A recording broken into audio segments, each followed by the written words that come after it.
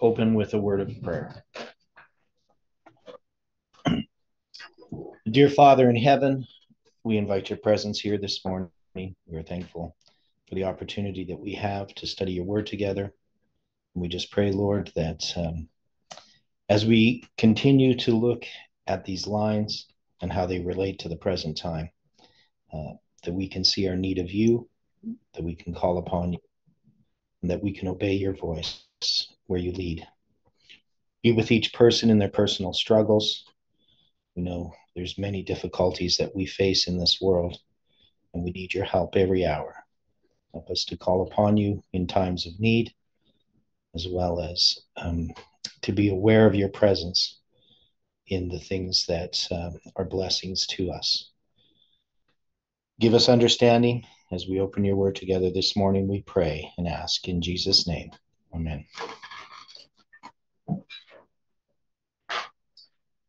Well, good morning, everyone. So Dwight had brought up that we should finish reading this article in the Signs of the Times from August 4th, 1881, before we proceed further. Now, we've read almost all of it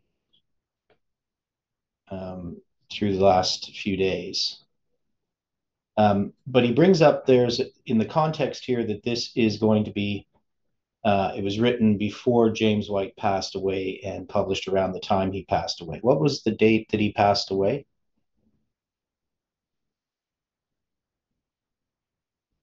Dwight, do you have that? Was it August 1st, 1881? I'll look it up here very quickly. Okay. Well, one thing you see here, it says, the course of Israel after the death of Gideon is thus described by the sacred historian. Are you suggesting that there's some parallel that Ellen White sees with the time of James White?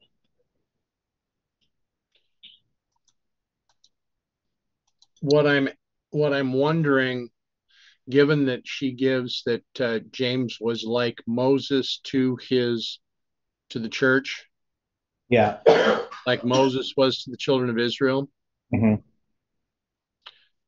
Is it possible we may find other similarities and other points that may also support some of this? Well, you would have at least the idea in a line is that each line has these similarities, whether you're looking at the death of Gideon or the death of Moses or the death of James White. It's where you have a leader, and once that leader's gone, you have the sort of problems that arise with the death of that leader. Okay. James White was born August 4th of 1821. Okay. James White passed August 6th of 1881. Okay. So he was from 1821 to 1881? Yes. He was 61 years and 2 days old. He was 60 years and 2 days. Years, that's what I meant. 60 years and 2 days old. Now, so he's in his 61st year. Okay, so in a situation like that,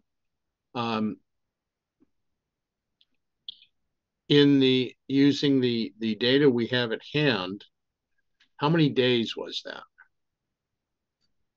Well, it's 365 and a quarter times 60 plus 2. So 265.25, 60. So it's 21,917 days.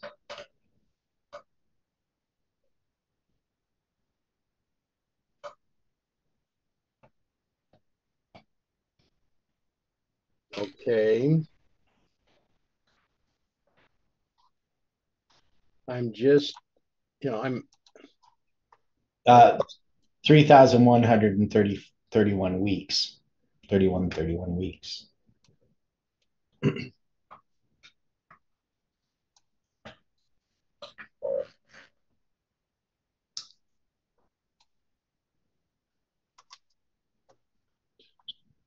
Okay.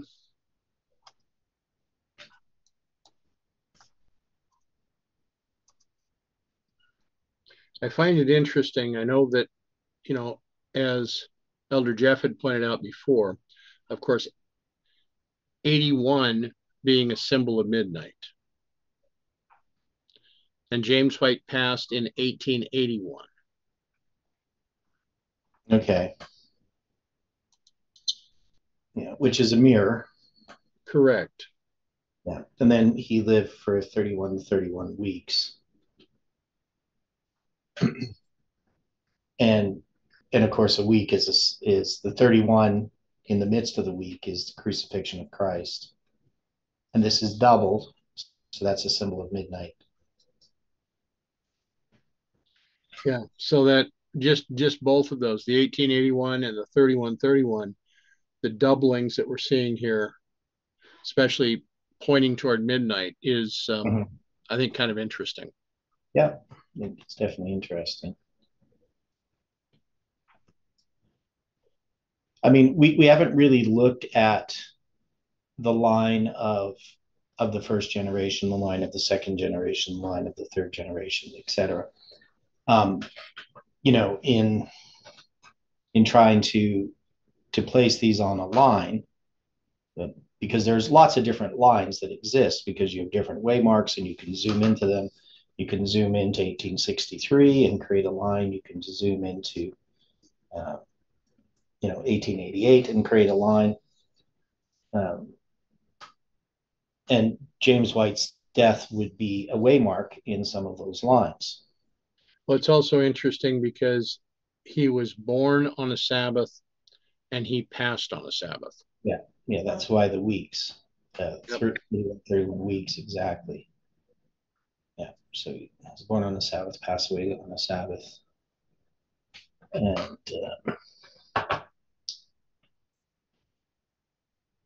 I know I've run into that number, the 21917. I just can't remember where.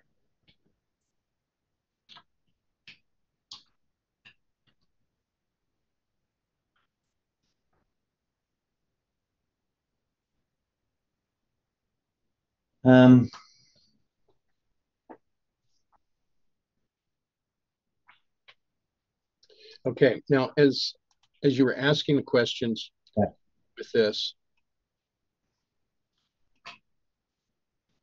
part of what I was looking at yesterday, dealing with this meeting, and to kind of prepare, in taking a look from Scripture, going through Judges 9 in total, but placing some of the information that Mrs. White provided may give us some clues as to how we can place all this on a line.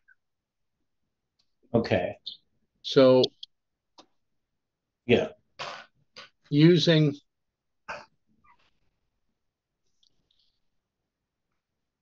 the Scripture portion first, Judges 9:1, and Abimelech. Just before we go there, I just wanted to look at this number again. Okay, please go ahead. This number of days that James White lived, 21,917. The factorization is 7 times 31. Of course, we know that's 7 times 31 is the symbol for July 27th or July 21st, right? Because 7 times 31 is 217. And then it's also, if you that, you would just take 217, the symbol for midnight, and multiply it by 101.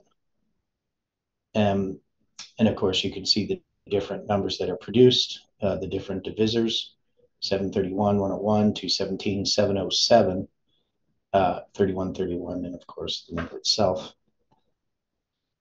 So it's rather interesting, this number that James White's lives for this number of days, and its connection to the symbols of midnight and to the cross, crucifixion of Christ in the midst of the 70th week. Now, when we're addressing the story of Gideon, remember we're dealing with the 70th week, and particularly the midst of the week, right? We're saying that Jotham represents the 70th week, right?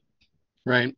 So in this context, dealing with James White, I think we definitely can compare his death um, as symbolically representational of this period of what happens after his death.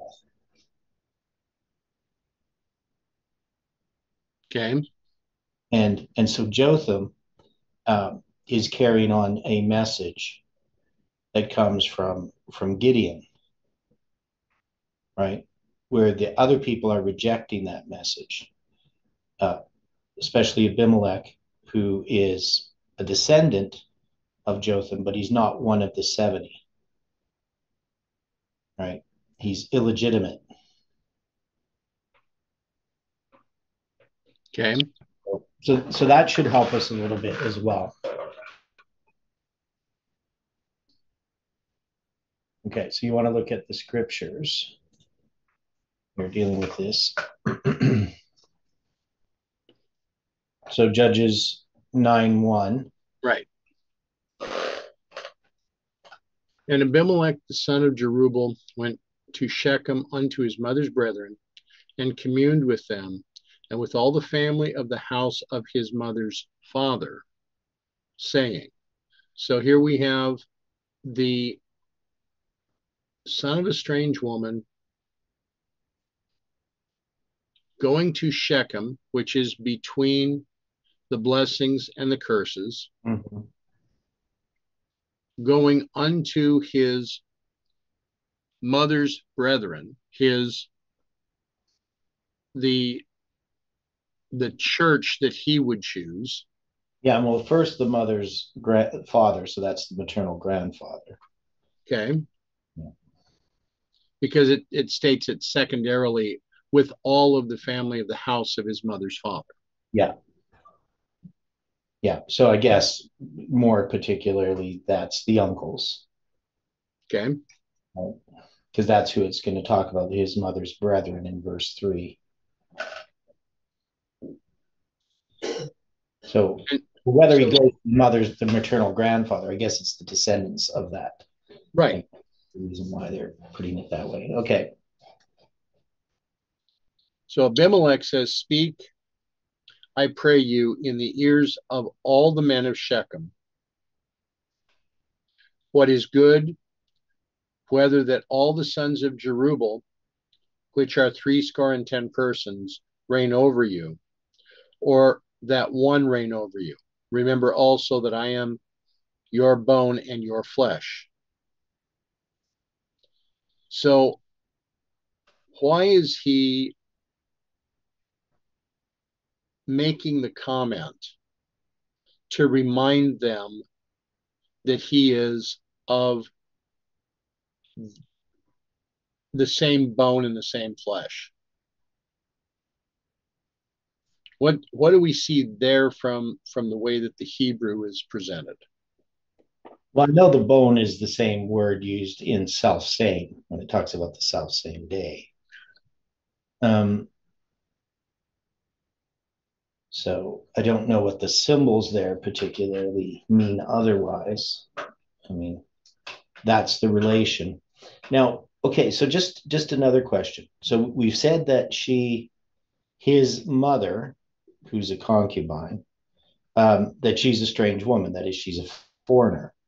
So these men of Shechem, they would not be Israelites either. Would that be the case? Well, that would, I mean, if we're believing that this is, a foreign woman, then these have to be of a foreign nation. At least partly. And whether that's through the mother or the father, or the mother or the grandfather, the grandmother or the grandfather. So, I mean, they could be part Israelites and part foreigner, because if the if the grandfather, because it talks about the mother's father, it doesn't talk about the mother's mother, but it could be that the mother's mother is a foreigner Right. and that the father is actually an Israelite. But isn't this also showing a situation where they had entered into an alliance that they shouldn't have entered? Yeah, well, yeah. So now another point about this. Now, in modern Judaism, you actually become a Jew only if your mother is a Jew. Now, do you know Okay. why that is? Why No. modern Judaism does that? Because in ancient Israel, you were considered a Jew usually through your father, right? Okay. You know, the inheritance came through the father. But it had to do with the influence of a mother on a child's religion because the mother was the one more responsible in Judaism for training the child in its youth regarding the religious beliefs. And the influence of having a mother that's not Jewish would tell more on the child's religious nature than having, if you understand what I mean, that they would wander away from God if the mother was not Jewish. So that's why modern Judaism chooses, at least in my understanding of it, why they choose that if your mother's Jewish, you're Jewish. If your father's Jewish and your mother's not Jewish, you're not Jewish.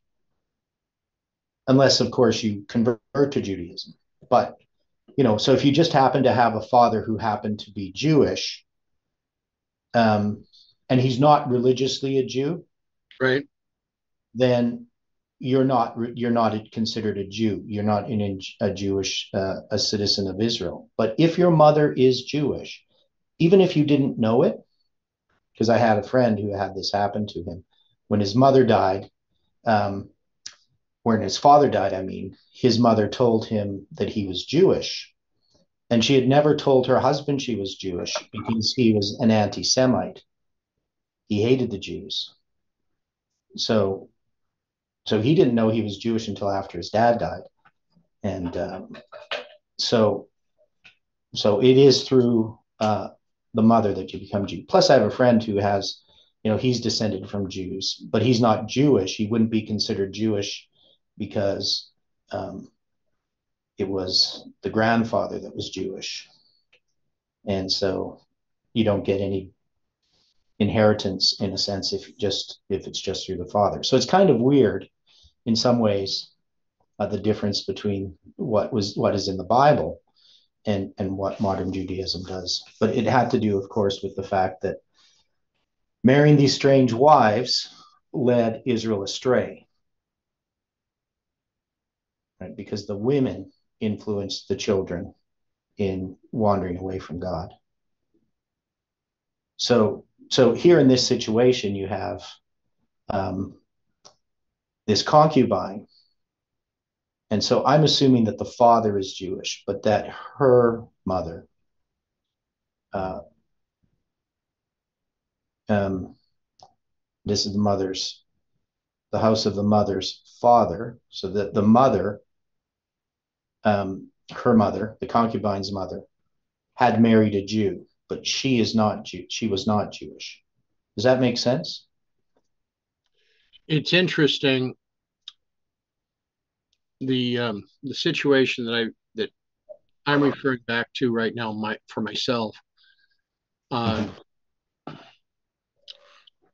it's it's been a little over a year now since the closest friend that I've had in business had passed. Now he was a little bit younger than I. He was Jewish. Yeah. Yeah. Now his father was Jewish, his mother was Jewish, Mm-hmm.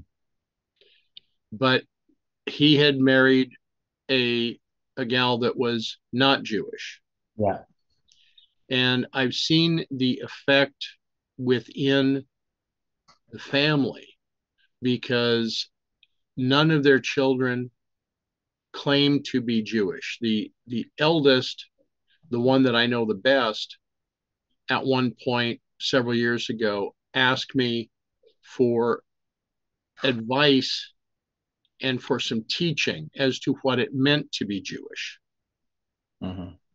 And I found that interesting because this was my friend's eldest daughter. Okay. But I didn't find that with the younger daughter, who, while I don't know well, and I definitely have not seen that with the son. Yeah, and then as far as modern Judaism would be concerned, they're not Jewish. Right. But if the mother was Jewish, Right. would be Jewish, they would actually be able to be citizens of Israel. They could go to Israel and be citizens. But if the father's just Jewish, you can't. You're not considered citizens of Israel. That's my understanding. So I don't know all the conditions that are involved in that, but I do know that that's the case. How they determine that, like if the father is Jewish and is religious, and the children, I guess, go through bar mitzvah and stuff, then I assume that they would be Jewish too, right? That they in a sense become Jewish. Well, they would be recognized as such. Yeah, because the sons would have gone through the bar mitzvah, the daughters would have gone through the bat mitzvah. Yeah. So. Yeah, but even if you don't go through any of that and your mother's Jewish, you are Jewish. Sure. Okay. That's what I know. I mean, I'm not an expert on it. I just know Jewish people, and I've been told this. So. Okay. So here we have this situation. We have Abimelech going to the house of his mother's father. He's not reaching out to his father's house. He's reaching out to his mother's father for the approval to become the leader, at least in this portion of Israel. So the symbol, since we have applied Gideon as being a message, is Abimelech is seeking the approval to become the primary message. Right. And he's seeking sort of an illegitimate source to do so. Yeah, he's seeking from outside the path, very much as we would be able to see with the way that Uriah Smith, W.W. Prescott, Leroy Froome, and Desmond Ford had sought to go aside from Miller's rules. Right. Now, and so when we look at this parable later, I guess because we're reviewing what we did yesterday here, but I was making an application that this could refer to the history of Adventism. These calls for these different trees to be rulers over the trees, and the question was whether we apply it to Adventist history or whether we just apply it to our movement. My view is that the movement is referring to, the history, the parable is in a sense reviewing past history and then bringing us up to the present. That's sort of how I was looking at it. Okay. So you have this progressive destruction of four, and then you're in this final generation with the bramble, right? This fourth generation. Whether that's correct or not, we haven't decided. Maybe that's one application of it.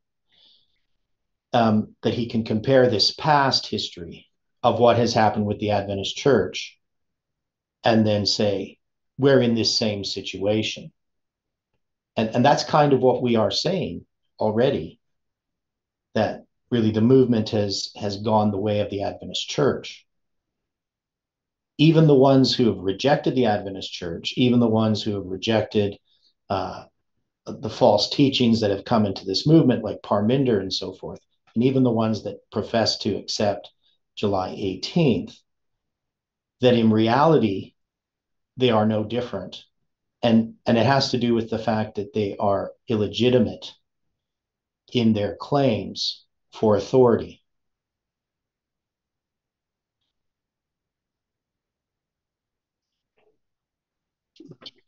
Okay.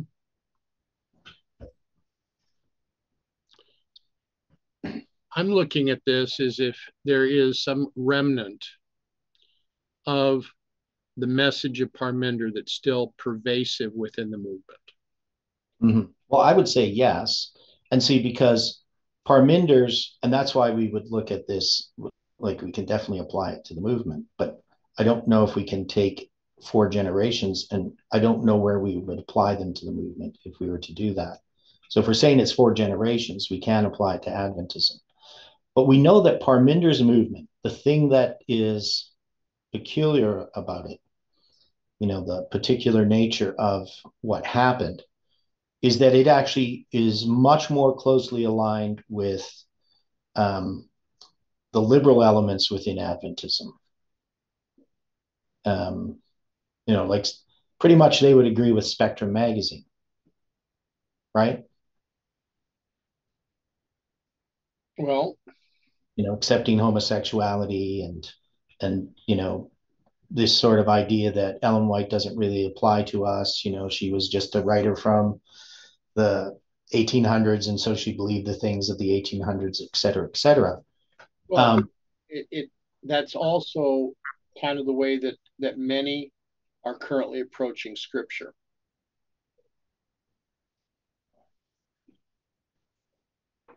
Well, yeah. So there's 2 sides of a coin of the same error. Let's put it that way. When we look at the situation that happened with Parminder's movement, and we see this sudden flip, so to speak, if we're talking about coins, from being conservative to being liberal, that appeared to just happen. The thing is, it was really the same premises, the same basic thinking that was manifest in both of those types of whether it's liberal or conservative, that type of thinking about the Bible, thinking about humanity, thinking about salvation. And that's sometimes hard to discern because on the surface, they seem quite disparate. Right? Right. But people don't change that dramatically. That is, you have bought into some premise, and that premise can lead you to 2 different conclusions depending upon other factors. An example of this, just to sort of illustrate this, is the nature of Christ. So you would see people like, I can't think of the guy's name, in the late 60s, early 70s, he was talking about, us getting a new nature. Oh, what's his name?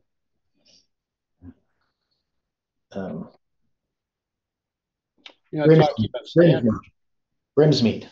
Grimsmead, okay. Yeah. So Grimsmead, he believed that Christ had a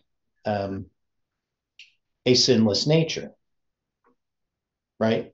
And that when we're converted, we also get a sinless nature.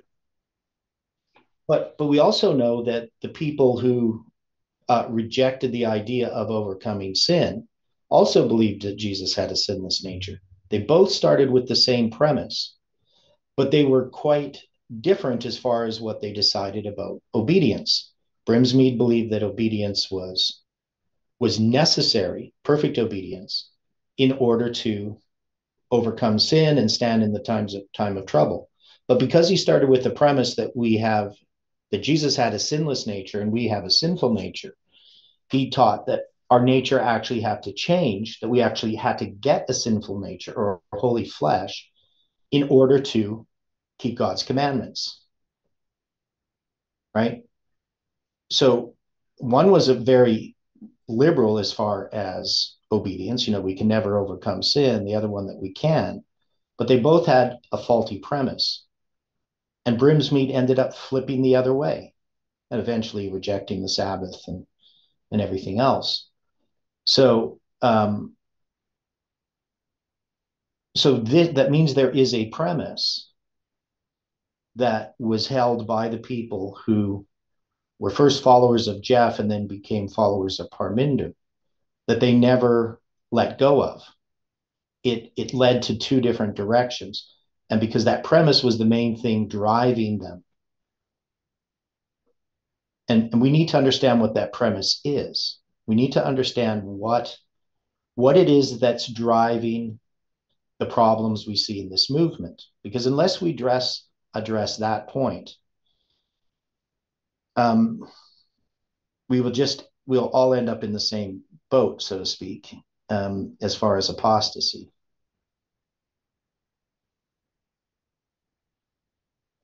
I mean, I think I know what it is, but that's just me as a person understanding from my years of experience. And I may not understand it fully, but it's the thing that I've run into in Adventism. And that is the idea or the belief that somehow it's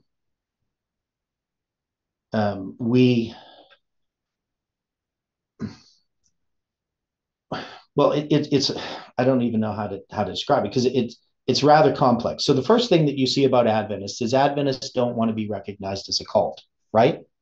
Right. Now, the reason given is that we can't influence people in other churches and so forth if they think we're a cult. So we're going to do everything we can when we're talking with someone and we're trying to convince them of Adventism. Our views change in that context. We're going to use a different language. We're going to agree with them, even though we don't agree with them, thinking that we're finding common ground, when actually we're standing on completely different islands, right? At least we should be. You would hope. And so we don't boldly speak out. We don't want to be recognized as a cult, and so we might downplay how things about our beliefs in order so that people aren't prejudiced against us. And we believe that's being wise as serpents and harmless as doves, right? Would you see that? Any other people see this about Adventism? Yeah. Okay. But there's a deeper problem there, right? So, I mean, sure, that's the excuse is we want to witness to others. But really, we're driven by public opinion. We're driven by reputation. Heidi and I have been reading, 9 volume of the Testimonies, and lots of interesting things in there. I mean, but this is a particular problem that Adventists had or have, but in Ellen White's day, they had. And so, it is, I don't even know how to put it down as a premise. It's just a belief system that Adventists have that makes them, one is it makes them impermeable to being corrected. So when it comes to, if you're going to share some things that I've studied and you share them with an Adventist, they're not going to accept what you say if it's something they've never heard before. They have this great fear of being seen as heretics or something like that. And yet Adventists can be very divisive in their own belief system, right?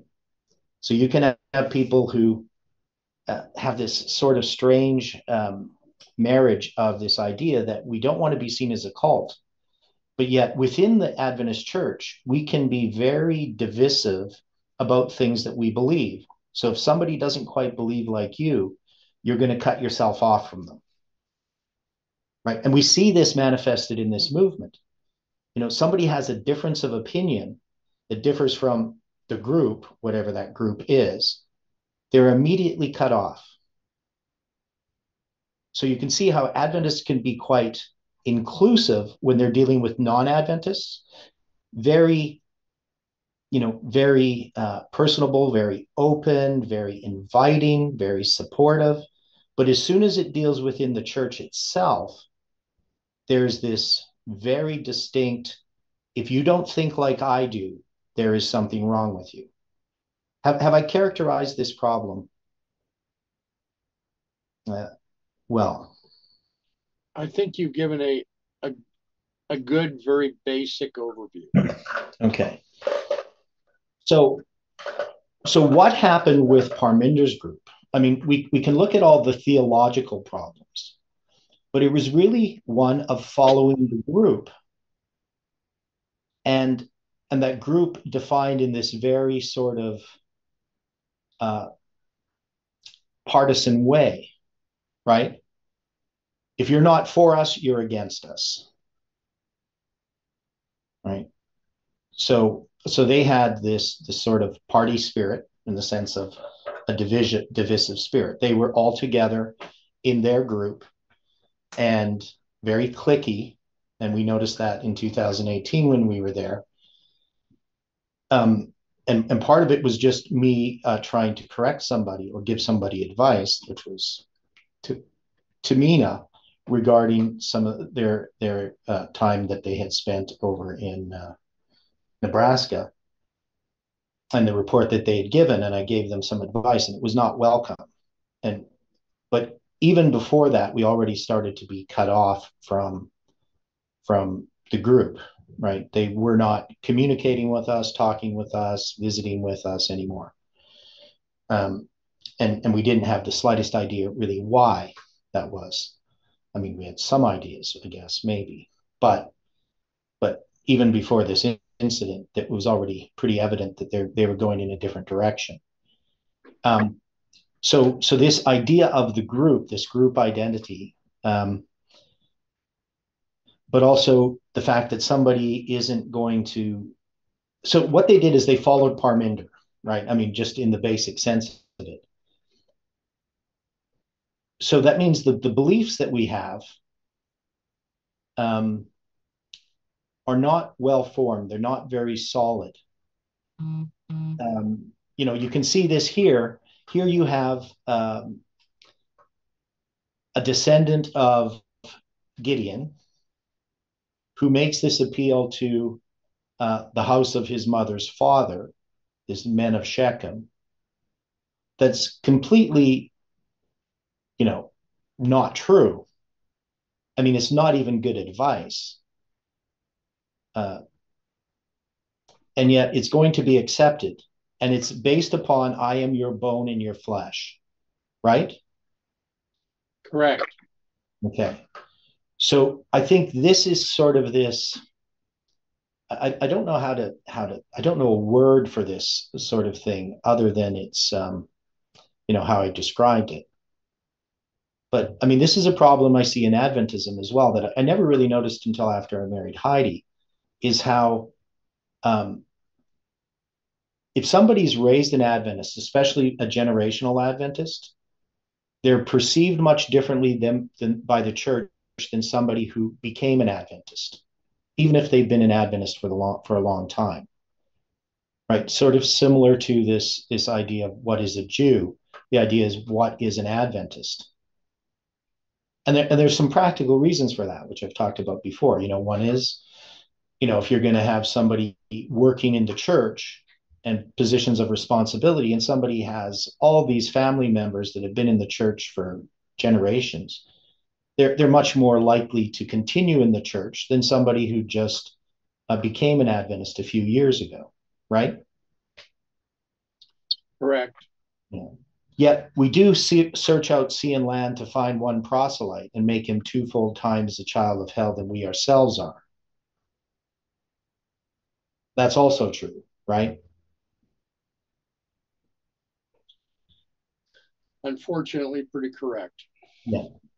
Adventists like to get converts to sort of make them feel like, somehow verify their intellectual positions on different doctrines. And they sometimes like to take these proselytes and put them into positions of power. You'll see a new convert, he's very zealous, and the church really likes this person, and they're going to recommend they go to some of the Adventist colleges, and then person might even become a pastor, right? So that happens, but these are almost like token members, right? They take upon a function within the church that really isn't from it doesn't demonstrate a healthiness in the church, and it doesn't really benefit that person. And I've seen these people who've been brought in, chewed up, and spit out. And it happens often. Not all of them become pastors, but some just become members for a while. But there comes a point in which that novelty of that new member wears out, and they start to be turned on because if they don't fit in perfectly with the group, right?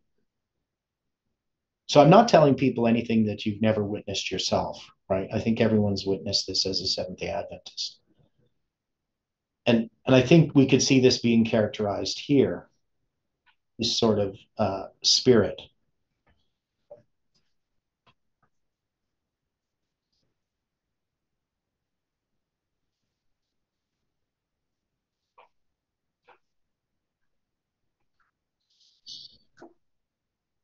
And if we're going to look at what Gideon represents, and his descendants, they represent Adventism in its understanding, not in its role as a social event, right? As a social group. Would you agree with that? I've always had a hard time of viewing the church as a social group. I've seen it become that more and more over the last 20 years, in my view. Yeah, but you're raised an Adventist. I was not. I was not. Well, not initially, right? But you went through the Adventist school system. I went through from 8th grade on. I went in the Adventist school system. Yeah. I was in public school before that. Yeah. So, but for the most part, you were an Adventist when you became an adult, right? You at least had been raised an Adventist. I'm just saying it's a little bit different than somebody like me who's never been really a part of the social structure of Adventism, even though, I'm not a guy who, goes to camp meetings or has family and stuff, that are friends that I want to see. I'm not a social person. So even my own family, I'm not really social towards. So I've maybe had a different perspective is all I'm saying than what you had. Right. So I would say when I first became an Adventist, that was the thing I noticed right away about Adventists. And that was, 40 years ago. On Christmas, it'll be 40 years since I was baptized. And I only attended an Adventist church about 3 weeks before I was baptized. So at the beginning of December. So anyway, but it is something we've all witnessed. You would agree with that? Yeah. This sort of idea, and definitely it's becoming more of that. And I've mentioned this quite a few times, but there was an issue that came out in the Adventist Review. It was in the mid '90s, I believe, or late '90s, and it was a whole issue about social Adventism. That Adventists and there was articles written by different people. Many of them weren't even believing Adventists who still went to church. They didn't really believe in the doctrines, but they liked the social structure of Adventism. And this was seen as a good thing, that we've sort of brainwash people into being Adventists, and they're now part of this culture. And even though they don't have a belief in it, they're still going to be vegetarians. They're still going to go to church on Sabbath. And, and the idea that, everywhere you go, church is the same. They were also, though, in that same issue, belittling the traditional Adventist churches, the ones that, weren't what they called family friendly, that where, children had to sit still, and there wasn't coffee to drink, and there wasn't bright colors like a McDonald's. So they were promoting this idea that churches should be like McDonald's so that children will be attracted to them, and Sabbath schools should be fun, and all this crazy kind of stuff. So Adventism is much more concerned about you being culturally an Adventist than you actually being a truly converted Christian. That's not really the goal of the church. They want you to be converted to the church and be loyal to the church. But it's not primarily about your relationship with Christ. They give lip service to relationships with Christ, but that's just all a manipulation to make you loyal to the church. I mean, that's the way I see it. I see Adventism as a cult. I don't see much difference between the cult of Parminder or the cult of Adventism, if there is any difference. But I've thought Adventism was a cult from the time I joined it to the present day. I don't see that most Adventists are converted, that they are Adventists for bad reasons. That is, they're cultural Adventists.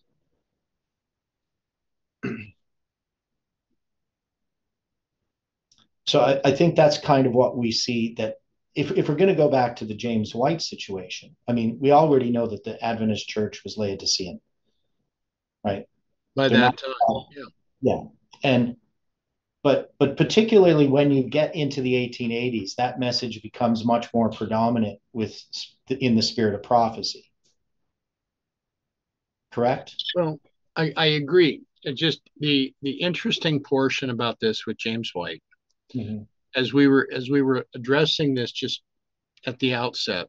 Here's James White, born August 4th of 1821. Yeah. He passes on August 6th of 1881 with 1881. Huh? 2 days after this article is published. Correct. But we're also looking at 1881 as a type of a mirror. Right. But it's also occurring 18 years after the founding of the church, under the laws of the state of the country of the United States. Okay. So we have 18 and 81 being tied together. So this was a period, I think, that we could point to as midnight. Right. And we can liken it to the death of Christ and what happens after with the disciples. We can liken it, of course, to Gideon. We could liken it to Moses. Exactly. But what we have happening here is now the church is without its leader. Jeff has retired. Right.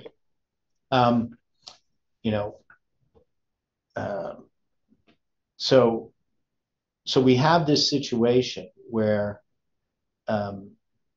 we now have another voice sort of contending for the attention of God's people to lead them. And in this history, we definitely see the church taking a stronger role, and against many of the counsels of the spirit of prophecy, by the way. So she obviously believed in organization, which I believe in, but not the role that organization was seeking to take, right? To create a priesthood, this, and I mean, it's changed over time how we look at our what we used to call them elders. So they weren't called, I mean, you might call them ministers, but you didn't call them pastor or so and so. You'd call them elder. Even when I became an Adventist, pastors were often referred to as elders. And I never grew up with the term pastor in the United Church. We always talked about the minister, but of course we call them reverend, whatever, which Adventists didn't do. So we had adopted some changes in how we viewed the clergy, right? Those that were hired to be ministers, compared to the elders that were just the local elders. So the administrative function of the church changed over time. And then the power structure of the church changed over time.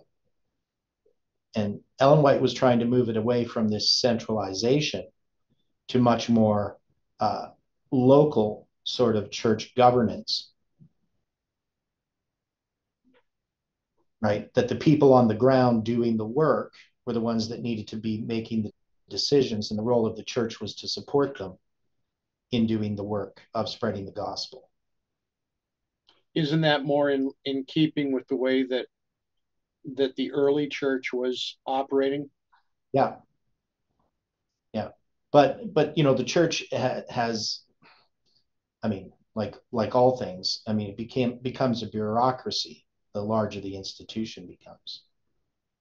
But it doesn't even have to become large to do that. I mean, when we talked about like the School of the Prophets and how it was being operated, I mean, it was being operated from the top down. And, in my understanding of things, and because I've been in the self-supporting work, decisions were never made top down in the self-supporting work that I was a part of. That is, decisions were made primarily by consensus.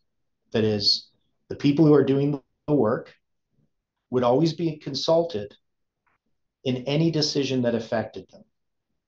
They always had a voice. You wouldn't just have all of a sudden a rule being enforced that you never had a part in making. And that was a problem at the School of the Prophets in Arkansas, was there was all of a sudden new rules all the time that you had no reason why they existed, and they were nonsensical. They didn't seem to have a purpose other than to make people miserable. I mean, one of the reasons that Parminder was able to get so many people to follow him and be opposed to Bronwyn is Bronwyn was a tyrant, sadly, right? I mean, she made life miserable for people, and people walked on eggshells when she was around. So she wasn't really a true leader. She didn't know how to be. She didn't have the experience to be a leader. And yet we were supposed to do what she said, even though the rules seemed arbitrary. It seemed like policy, not principle. No principles were being followed that we could understand. And that's not how you do things. That's not how you run an institution. It's not how you run a local church. Because if you don't get consensus, you don't get any support. People won't do things if they don't feel like they're a part of things, that things are just being imposed upon them. And if we look at how God operates, isn't that how God operates? He doesn't operate as a tyrant. He operates as a friend. Right. He's there to help us, to identify with us, to participate with us. Christ didn't just stay in heaven. He came to this earth and took upon himself our nature and suffered. He didn't just direct from his great throne in heaven. And of course, we see why we need the Son and not just the Father, right? We need this one who is acting as a servant, who's revealing actually the character of the Father, right? Christ's character is not different from his Father's character. So here we have this problem in in what Abimelech is doing, it's no different than what Satan was doing in heaven. Because from what we see, the 70 sons of Gideon have the same attitude and spirit as Gideon had. They are not ruling over God's people. But the one who falsely accuses them of seeking to do this is going to do it himself.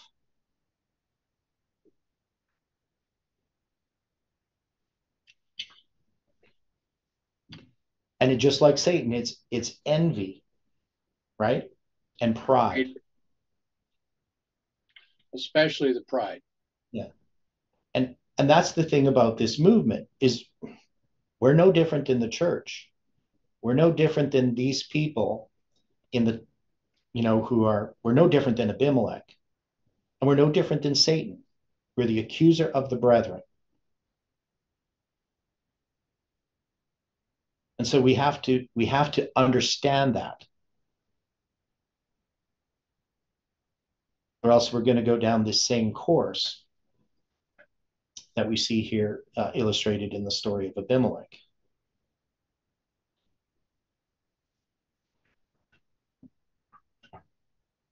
And that we see happen after the death of James White. Mm-hmm. Had that guidance removed from the church. I mean, do you think that the church could have treated Ellen White the way they did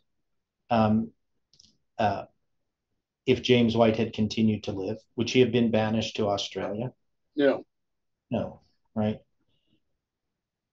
And in a sense, you can say that Ellen White is typified here by Jotham standing upon the Mount of Blessing and giving a parable, telling them, repeating their history to them, and warning them of the direction that they're going and the decisions that they're making where they actually lead. And that's true also of our time. The spirit of prophecy is there to warn us and to guide us. And we constantly ignore her words. We pick and choose what we want when it comes to condemning others, but we're never seeking ourselves to be corrected.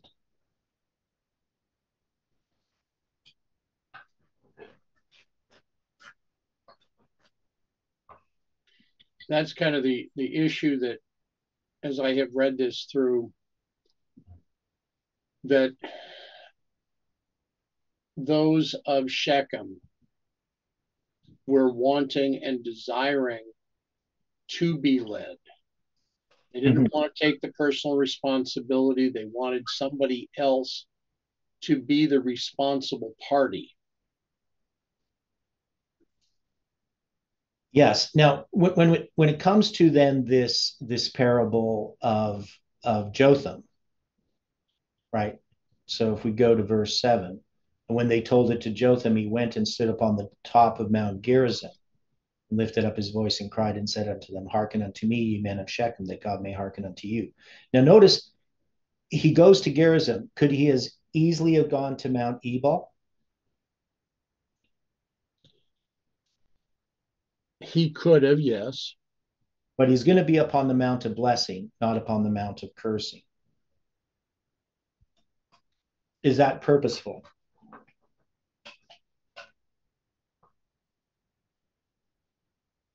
Well, given here that after the slaughter of his brothers, that the men of Shechem have gathered together at the gathering house, the Senate, yeah, as they would say it, for that area, and they made Abimelech king by the plain of the pillar, or the oak of the pillar that was in Shechem. Okay. Yeah. So translated as plain doesn't really make much sense, because it is just the word that means oak, rather strong tree. And yeah. So we're dealing with this oak where Jacob rid his household of idols. Yeah. We're dealing with this oak where Joshua made a covenant. Right. and set them a statute and an ordinance. Now, is Abimelech relying on the symbols of Jacob and Joshua to validate his decision to try to become the leader? Yes. I mean, that's pretty evident that that's what he's trying to do. He's trying to become a legitimate king, even though he has no qualifications to be a legitimate king. One is they're not supposed to be a king. They're supposed God's their king. And the 70 sons of Gideon are not going to be ruling over Israel. Okay, so the point here is Abimelech, since there was not supposed to be a king, but he is seeking to be a king, is he not in this manner of looking at this, in this, that this is a message, is he not trying to replace the word of God? Yes. And he's replacing the word of God, and he's replacing the prophecy that was given, right? I mean, Jotham is going to be standing in opposition. That is the 70th week in opposition to this message. Is he replacing the prophecy, or is he trying to remove the prophetic understanding? Well, yeah, that's what I'm saying, right? So he has a prophetic understanding that he's promoting, that's being promoted. There's a message that's being promoted that has the trappings of being the true message. But it's illegitimate because it has rejected the light that has come from Gideon. Okay.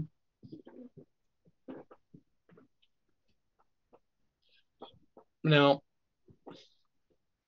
the issue that we've got with this is that he doesn't just have the house of his mother's father behind him. He now has all of Shechem behind him. Yeah.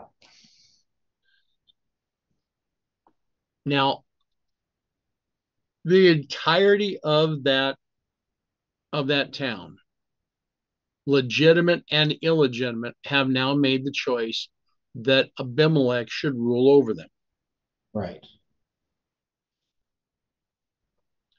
So now here is the next portion from the spirit of prophecy. And then, yes, I want to jump directly into this with what we're seeing in 9:7.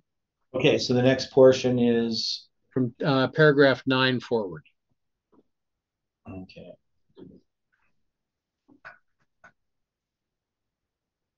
Abimelech was successful in his schemes and was accepted at first by the Shechemites and afterward by the people generally as the ruler of Israel. But while thus exalted to the highest position in the gift of the nation, he was utterly unworthy of the trust. His birth was ignoble, his character vicious. The higher and nobler qualities, virtue, integrity, and truth, he had never cherished. He possessed a strong will and indomitable perseverance, and thus, by the most unscrupulous measures, he accomplished his purpose. Now, as a case in point, interrelating this to some of the things that we're seeing occurring now after this recent election. For the next 6 weeks, we're going to have what's considered a lame duck Congress. Yet, the situation, if this holds, there will be a different House of Representatives than had been before. Okay. Yeah, so from the election to, you're talking about December 6th?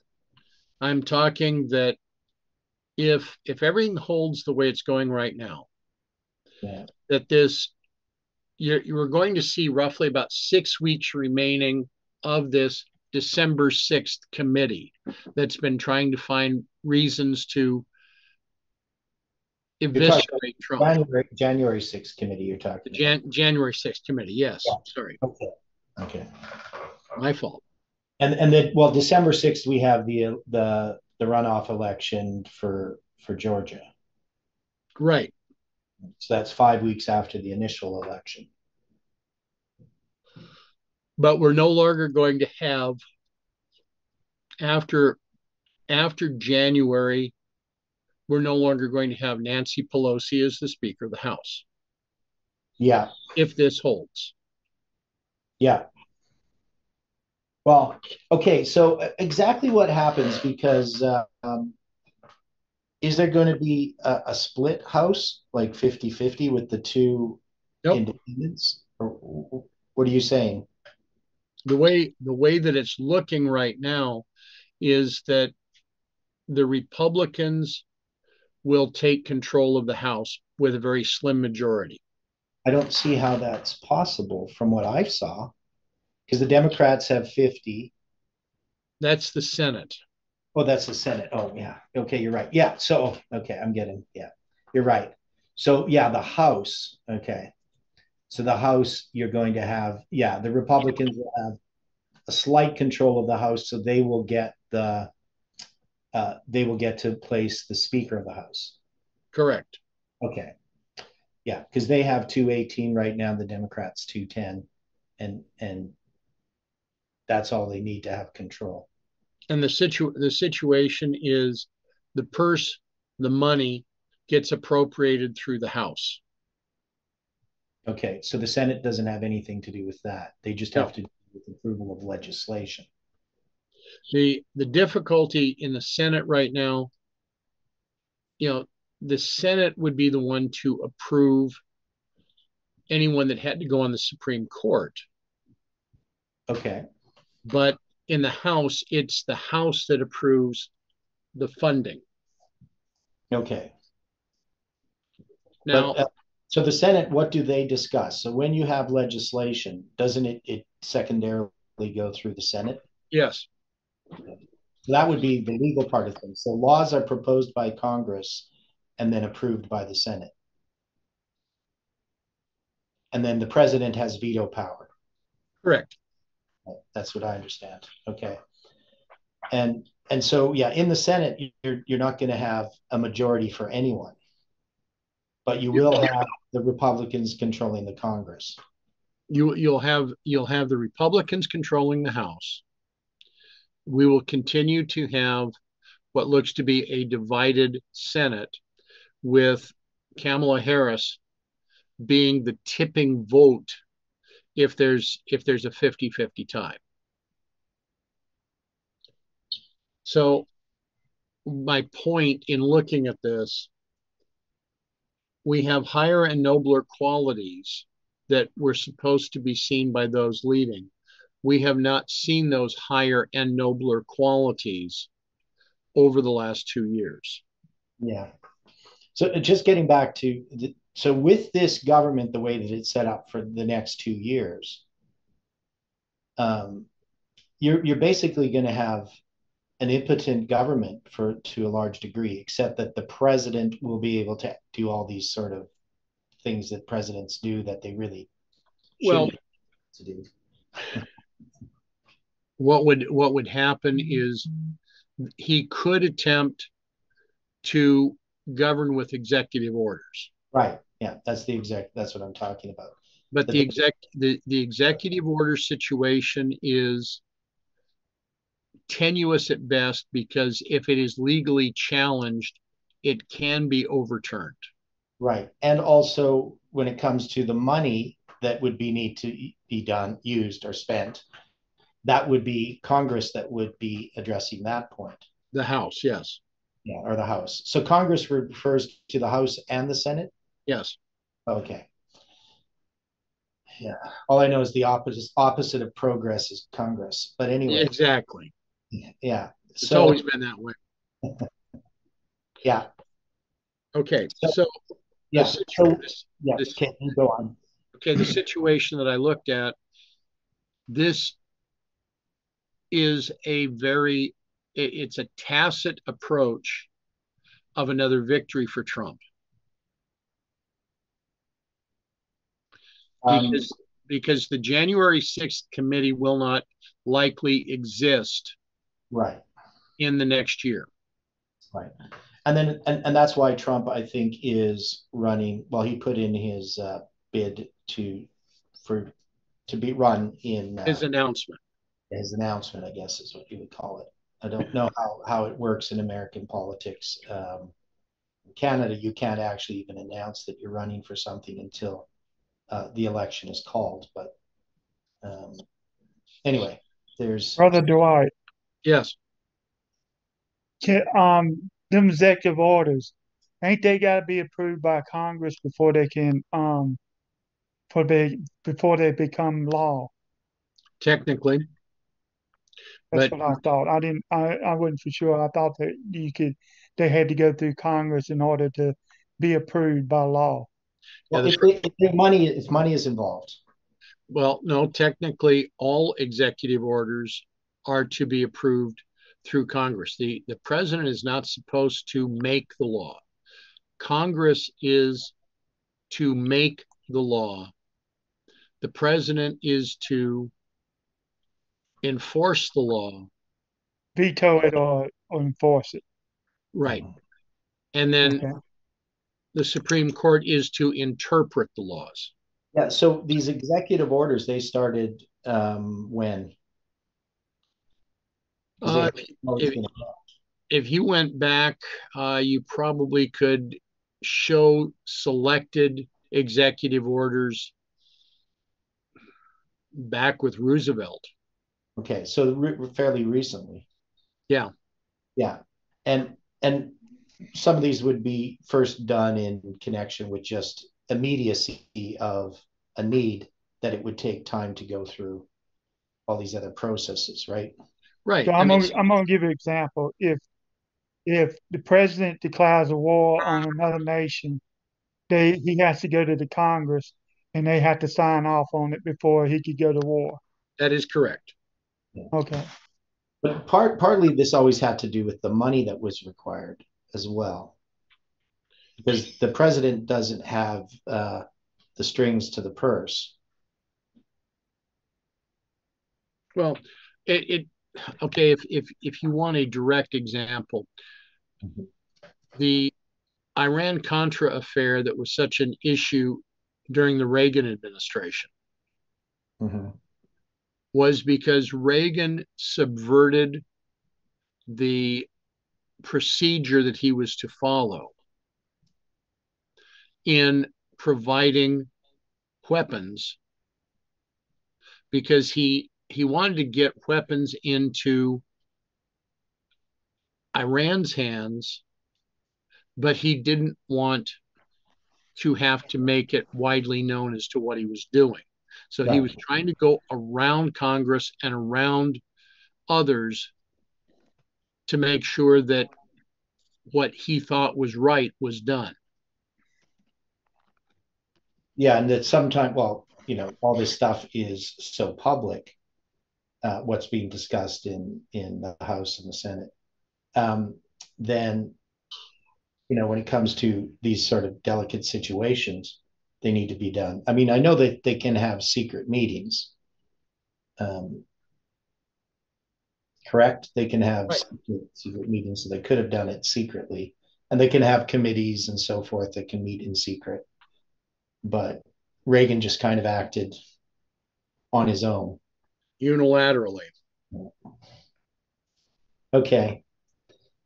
So it's going to be interesting, because this, with the makeup of the Senate, I'm not saying or excuse me, the makeup of the House, I'm not saying that these are any more virtuous, have any more integrity, or are going to be any more truthful than those that have been there for the last couple of years. But this is going to, by and large, end what was going on with this January 6th committee, if this holds. Yeah. Yeah. So, yeah, and that's going to put an end to, of course, some of the barriers that they were trying to set up to get Trump to run as president in 2024. Well, can I ask what's the? I know I probably should know this, but what's January 6th committee about? January 6th committee was trying to implicate President Trump as being a seditionist for objecting to the way in which the 2020 election turned out. Okay. Yeah. All right. So in other words, they're trying to blame him for that incident. Yes. That took place. Yes. Okay. All right. Yeah. So a number of things. So one is, we know what's happened in Arizona as far as I can't remember the people's names, but the person who ended up winning is not really very popular. Katie Hobbs. Yeah, and also still had the role of overseeing the election process. So she didn't recuse herself from that responsibility, which appears to be a conflict of interest, at least in some people's opinions, whether I understand fully the role that she actually had, whether it's actual or symbolic or whatever. And also the irregularities regarding the machines that didn't work in Mariposa County. Mariposa or Maricopa? Maricopa, whatever it is. It's Mara something. Okay. Whatever the county was. Yeah, it's Maricopa, not Mariposa, because Mariposa's in Florida, right? Right. Yeah, Maricopa County. And then so there's going to be protests and so forth and all this type of stuff going on. So we still have all of this agitation in the United States. And unfortunately, this agitation is going to continue. Right. And it's a heightening of the civil war that exists in the US. We are not far from a full outbreak of a civil war. Which is really what I think is the most likely scenario that we're going to see. But nobody wants. I'm sorry, nobody wants that though. If you have a full-scale war in the United States, it's going to be a bloody mess. Yes, it is. Yeah. Because everybody in the United States owns a gun, and if almost everybody. I don't own one, but I'm just saying everybody in the United States, especially the hunters, own guns. And like Jeff said years ago, if you take one state is almost like a standing army. Yeah. In some places. One of the things that has been a deterrent from others attacking this country is the fact that the citizens of the United States are the best armed non-militia that you will ever find. Mm-hmm. Now, in my situation, as I grew up, I had a friend that loved to go shooting his guns, and I would go with him from time to time. I choose not to own a gun. I have other friends that own multiple guns. I've had times, even at church, where there would be people that would come to the church that would not exactly be completely welcomed by certain people. I remember one time that there was a man that came into the church, and all he wanted to do was to get from that church to a Catholic church in that area. And he told me exactly what Catholic church it was. I just shrugged my shoulders and said, fine, I'll give you a ride. I had a friend that came up to me before I left, and he said, do you feel safe? And I said, I'm fine. And he said, well, look, I've got a gun. Take it with you. And I just looked at him and I said, no, I'm not in need of this. Now, our situation right now is we know what Mrs. White has stated, that there would be another civil war in this country. She went through in her life the bloodiest war this country had ever seen because it was brother against brother. But it was also against those that within 70 years of actually within 90 years of the original war against Great Britain,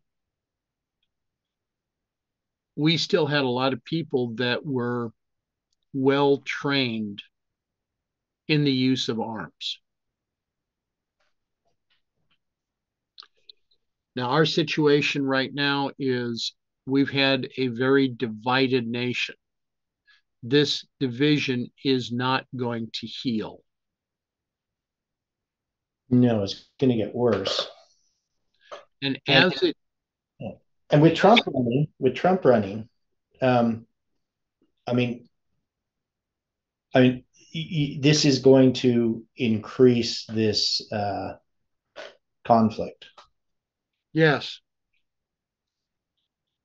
And Trump's not going to win. And does he have to win? Does he have to? Does he have to win? No. I mean, what do you mean? In his mind? Or in the overall picture. I mean, at this point, we have a very aged, mentally deficient person that is occupying the White House. Yeah, who won't be running against Trump. I don't know that man has the fortitude, the strength to make it through this next year. Right. I mean, I think he's going to retire fairly soon. Well, there was an article, and I looked at this and I had to shake my head, but I could have to admit that it was plausible. That right now the best defense for the current occupant of the White House is his vice president, because no one wants to see her involved in the day-to-day operation of the country. Yeah. There was a group that actually pointed out that if she was to be removed,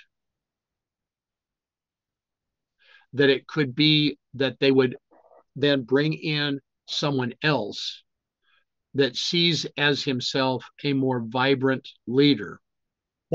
Now, I'm sorry, you ain't talking about that guy in California, are you? That was the way the article was written. Yeah. What I don't understand is in American politics. So they elect a president and a vice president. Correct. Can that vice president be removed, or would they have to resign? Do you remember a man by the name of Richard Milhous Nixon? Well, yeah. Okay. Nixon had a vice president whose name was Spiro Agnew. Yeah, I've heard the name. I don't know much about him. Okay, Agnew was removed as vice president, and Nelson Rockefeller became vice president because he was selected as such. Okay, so he wasn't voted in or anything. Or excuse me, it wasn't Rockefeller. It was because Rockefeller was the one that followed Ford, so it was Gerald Ford. Okay, Gerald Ford. Okay, that makes my fault. That would fit with what I remember. Why did they remove him? Basically, they caught him. He had been the governor of Maryland, and I believe that they were able to prove that he had taken bribes. Oh, okay. Well, you can count all of them up there now doing that. Pretty much. So all they would need to do to remove Kamala Harris would be just to just bring up something true about her. Correct. Yeah. Okay. Now, she gets removed. I mean, does she have a political future? No, she does not. Yeah. At this point, she gets removed. The article that I had observed, that I'd read, was commenting how Gavin Newsom, current governor of California, could then replace her. Gavin Newsom is Nancy Pelosi's nephew. So all of a sudden, you get someone that is quite a bit younger, that is seen to be quote unquote vibrant, but however is much worse than the current occupant of the White House. Mm-hmm. Now, directly, what may be seen as a favor to California would be a disaster to the country. Mm-hmm. Now, can the vice president be removed? Yes.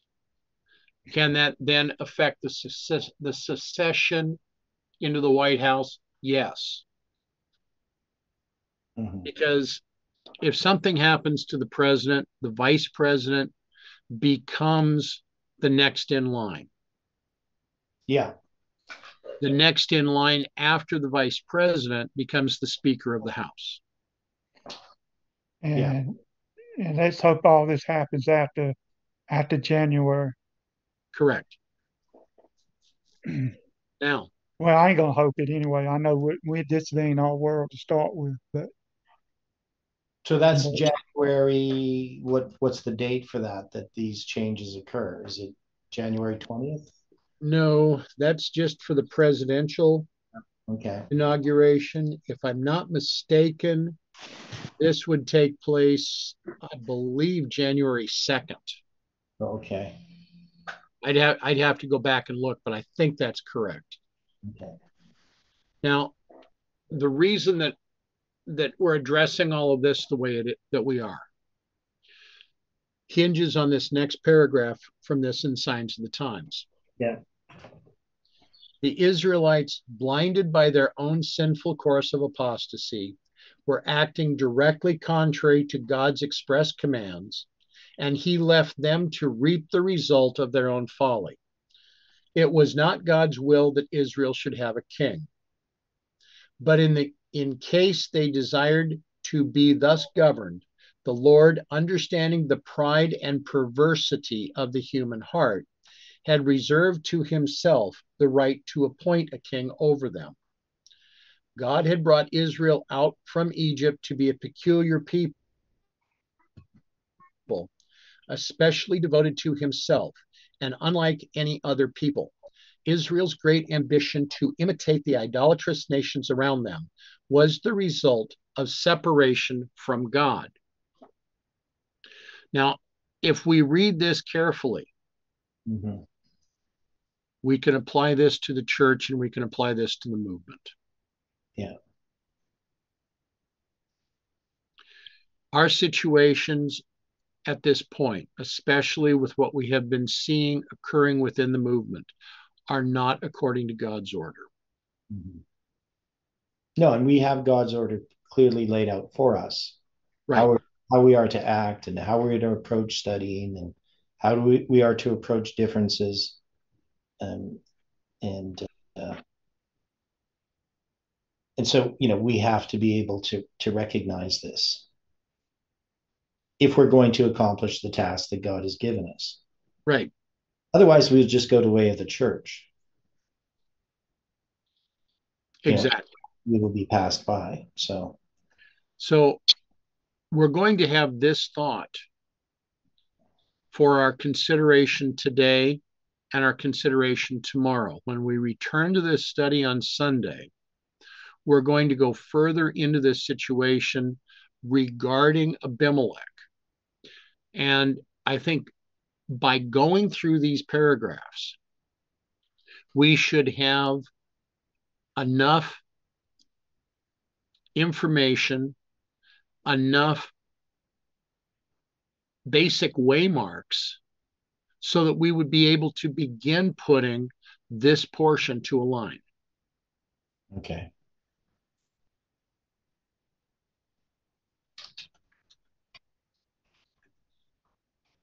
Okay, well, we probably should then close. Okay. Okay, well, let's pray.